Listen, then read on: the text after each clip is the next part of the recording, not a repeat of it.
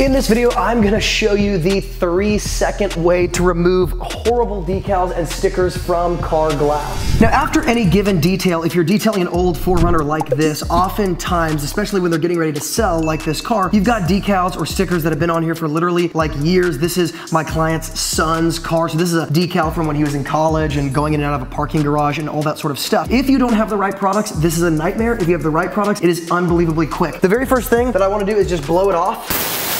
And all that's gonna do is take all the debris and blow it off really quick. I just want as clean of a surface to work with as possible. Next thing I wanna show you guys is that I can use either a razor blade that's metal or a razor blade that's plastic to try to get this done. The great thing about glass like this is that I can use the razor blade that is metal, and because the glass is harder than the metal razor blade, it's not going to scratch anything. This is the easiest way to get under a decal, and what you're gonna find is that when you start to try to pull it off, inevitably I'm gonna go as slow as I can, and I'm not coming at it like this, kind of back and forth trying to push it up. I'm just working my way kind of into it and around it, around the edges. Like I said, if I angle the razor blade properly, this is not going to cut anything into the glass. Once I get a little lip up, I'm gonna try to pull as much of it off as will come off. You guys might notice that I'm not wearing gloves. The reason I don't wear gloves when I'm doing a detail like this is because if you've ever tried to pull tape off or something sticky with gloves, you know that it's kind of a nightmare. Now, the next thing I wanna point out here is what just happened is exactly what I can expect to happen. I'm never gonna get an old sticker like this off in one fell swoop. I'm gonna have to come back in, it's gonna tear a little bit, and I'm just gonna take it kind of piece by piece, just like this, with my metal razor blade. Now that the sticker is totally off, I wanna show you guys, number one, that there's no scratches. Number two, you've got all this terrible sticky adhesive on the glass, and this is, once again, if you don't have the exact right product, this becomes a nightmare. I wanna show you how simple this can be, but this is not going to come off with car soap, dish soap. It's not gonna come off with any like all-purpose cleaner. It does have to be a specific adhesive remover. Now, this is where I am pulling out the Rapid Remover adhesive remover. I keep it in a gallon jug like this. I'm gonna tilt it over like I would a little alcohol bottle. All I'm gonna do is rub it onto the surface and let it sit for just a second. I wanna show you how simple